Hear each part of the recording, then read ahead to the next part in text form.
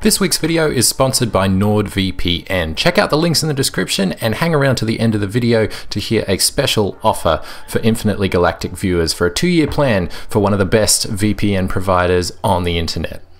What's going on, Internet? IG back again today, and it is always a good day in the open source world when Elementary brings out a new release. Now, for a bit of background, Elementary is one of those projects that only comes out with a brand new release every couple of years to coincide with when Ubuntu releases their long-term support release. Now, they use Ubuntu as a core, as many of you would know, but the Elementary OS project has very interestingly numbered this particular version, Elementary OS Juno 5.0, as opposed to 0.4.1, I believe, was the last release, which was Loki. Now, why that is significant is because the Elementary developers and the team behind this project believe that this release is finally ready for prime time, and they're ready to kind of remove a numbering moniker that would indicate that it is less than ready, or maybe incomplete in some way.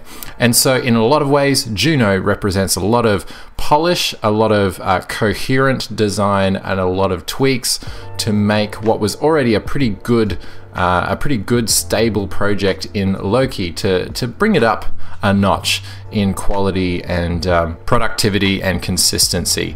And so here we are with Juno. It's one of my favorite projects to follow in the open source world, and I'm going to do my best to not let that color too much of my opinion or review as we dive into this. So let's check it out. Elementary OS Juno. I will start with my biggest criticism up front here, and it's a bit of a backhanded criticism in that it's been a couple of years since Loki originally debuted, and a lot of stuff has changed in the open source world since then. And yet here we are with a brand new release of Elementary OS, and it basically looks the same on the surface level, and I'm putting those in some big italics, as the last release. Now, the reason I say this as a criticism is because the average Joe that maybe checked out this project a couple of years ago, they're going to boot it up and maybe look at it in a live environment, or maybe install it on their PC and look around just in the first few seconds and go, well, I can't see anything that's changed. It's the same beast, isn't it? So I say this because it's very easy to judge a book by its cover, and on the surface, there aren't screaming headline features that somehow elevate Elementary OS leaps and bounds ahead of what they did with Loki. It's a continuation, it's an iteration. So what I'm going to do is I'm going to talk about the iterative features that they've brought into Juno, and then I'm going to try and give my opinion on those, and then the subtotal at the end of this. Okay, so first of all, when it comes to what is available on the desktop, there are actually a few little tweaks here and there. First of all, I want to highlight the fact that keyboard navigation is something that they've actually taken kind of seriously in this release, and they've given you different options to be able to customize what the meta key does. The meta key or command key, depending on what kind of hardware you're on, you can choose what you want to do, whether you want to launch the applications menu or the shortcuts overlay. By default, you tap the meta key and you get this shortcut cheat sheet, which I think is very helpful for people wanting to learn how to be productive with their laptop or desktop. So I think this is a good move. For me personally, I'm used to having the applications menu on the meta key, but you can very easily get used to the meta key in space, which is what it is on Mac OS, I'm pretty sure anyway. Okay, so keyboard navigation has, I think, definitely improved since Loki, and a lot of the shortcuts are they make a lot more sense. The way that they are mapped in terms of navigating workspaces and switching to full screen mode, switching to multitasking view, all of that kind of stuff. It's very fluid, it's very intuitive. Now the other thing is that they've added Nightlight, which is honestly, it is what it is. Pretty much everyone and their mum is adding Nightlights to different desktop environments now, so you can access Nightlight through the control panel, which we're going to touch on, or the settings, system settings. Probably one of my favorite features that I think many people are going to gloss over is the picture-in-picture mode.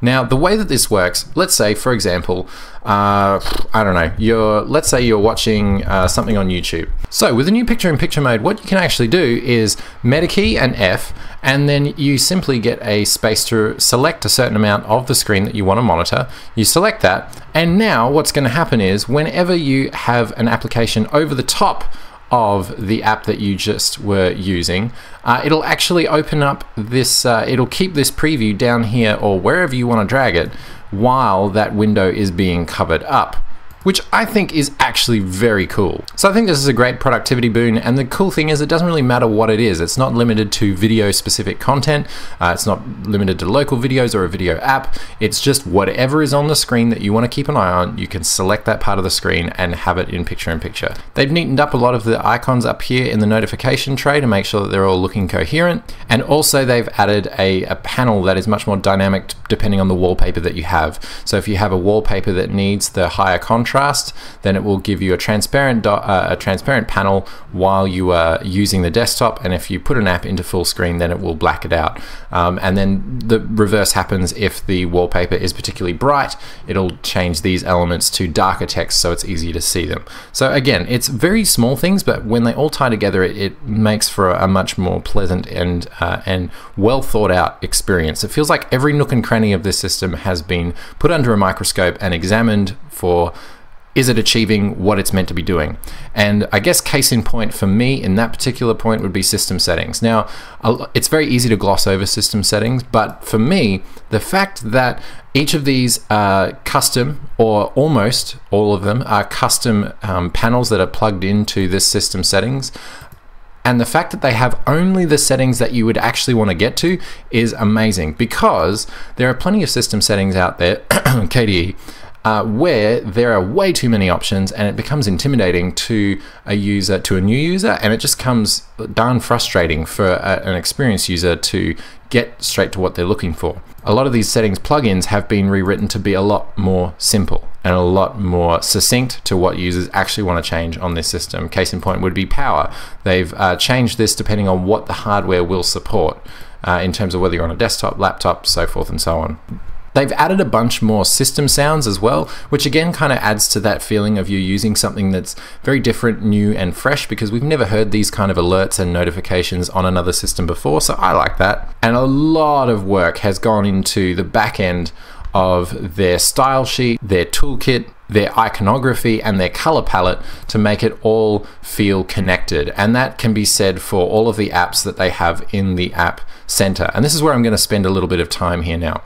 So Elementary have really good guidelines for their developers about what makes a good Elementary app, including things like the color palette and the toolkit that you're using, the programming language, and all of that kind of thing. And they do a great job of looking after developers and giving them the tools to be able to make great apps for the ecosystem. And honestly, if I was going to sum up the reason why you would want to use Elementary over any other Linux distribution out there, or even I could argue any other operating system out there, is because Elementary is not just working on a distribution, they're working on developing a vibrant open source ecosystem.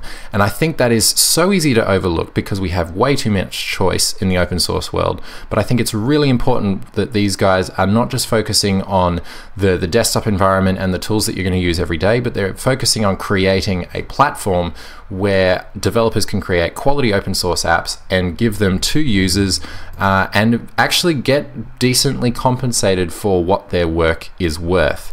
Now, all of these, now a lot of apps that are submitted to the App Store have this pay what you want model, where most of them say free, but if you do want to support a developer or if you want to tip them, they have recommendations about what the developer thinks their app is worth, and if you want to pay that, you can go right ahead, or you can pay a custom amount of your choosing, including $0. If you can't afford it, they don't want to force you to pay for open source software. They simply want to create a way that is very easy to compensate developers for their hard work. Now, the way that a coherent ecosystem plays out is very important, especially with modern hardware being what it is. Now, my case in point here is high pixel density displays.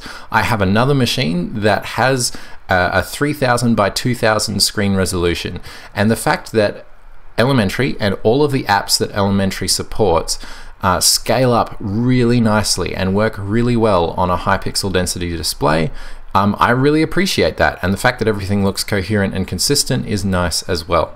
Obviously, the rest of the software, or the rest of the App Center, is very much the same, but the way it handles updates has been changed a little bit as well. We get a little bit more detail in terms of what updates are landing with apps. And also another interesting tweak that they've done is that if you have downloaded an app which has a suggested payment of, let's say, $2, and you decided to pay nothing for that app, when a feature update comes for that app, you'll get a gentle reminder to maybe compensate that developer for their app again. So again, you can choose to say, no, I don't want to pay anything for it, and that's fine. But it is, obviously security updates will come through as per normal, no gate there. And there isn't really either a gate either. It's more like a checkpoint just to say, are you sure you don't want to support this developer for the work that they're doing? And I think it's a gentle tweak. Honestly, I think we can all be grown-ups and allow Elementary to continue to push this platform further for the open source developers and the quality of their apps. For their sake, I think it's worth putting in a tweak like that. They've done a bunch of work on a lot of their first-party apps, and I'm not going to get into all the details here, but literally, basically all of their first-party apps have been tweaked and changed in some way. Just rolling down their release notes, it talks about the music player has streamlined new controls, Terminal has a few new color schemes you can use, their first-party text editor code has undergone a lot of refinements and changes. It's got Git integration, still very lightweight on resources. One of the biggest features that I'm excited about for Epiphany is the fact that it has Firefox Sync now built in. So including the feature of being able to install websites as web apps, you now have the ability to sync up with Firefox to be able to sync in all your bookmarks, passwords, all that kind of thing. In conclusion, Elementary has a lot of stuff going on. They've put a lot of hard work into this ecosystem over the last few years of development. And I think what they've landed on is something that works incredibly well together. There's a lot of finely tuned cogs that are all working to create one big, beautiful machine. And I think the guys at Elementary can be very proud of what they've achieved. And at the same time, I'm interested to see what their ambitions are for the future of this project.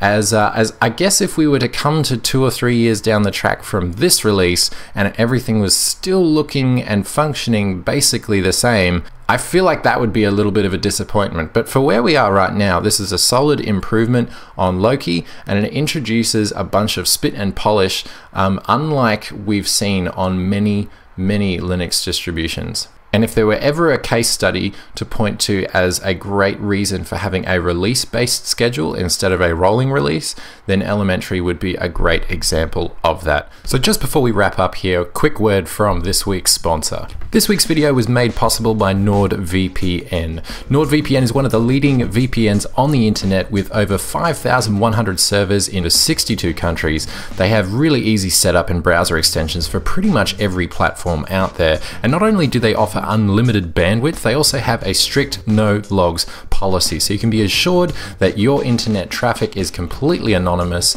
and secure. Now, you can not only pay with pretty much any payment platform out there, including credit card, PayPal or Bitcoin, but they do have a 30-day money-back guarantee. And for Infinitely Galactic viewers, I have a very special offer for you, 66% off a 2-year plan for this leading VPN provider. It's basically one fancy latte per month.